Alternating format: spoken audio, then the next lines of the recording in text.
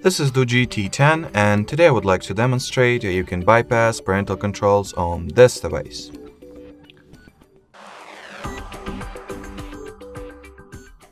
So, as you can clearly see, mine are indeed active. So from here, you will need to open Settings, enter Google category, then tap at the Manage Your Google Account button. After that, open the Data and Privacy page. Scroll it all the way down and go for the Delete Your Google Account option.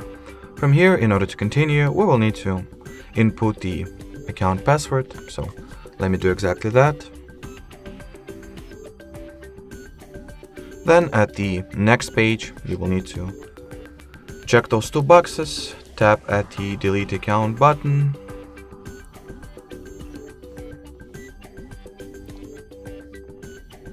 and that will be it. As soon as the account was deleted, the parental controls should have been already deactivated. So let's check.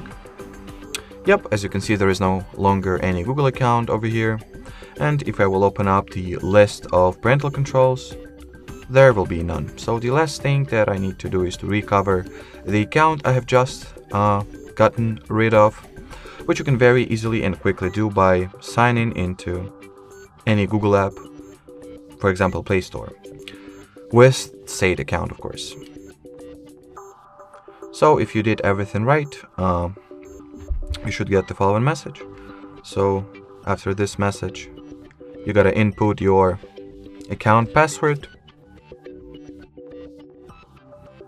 and 9 out of 10 times you will get the something went wrong message. That's completely fine.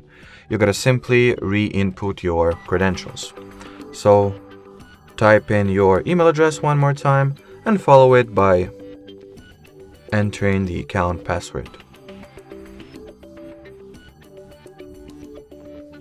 And after that, you should be able to proceed with the Google sign-in process or procedure as usual.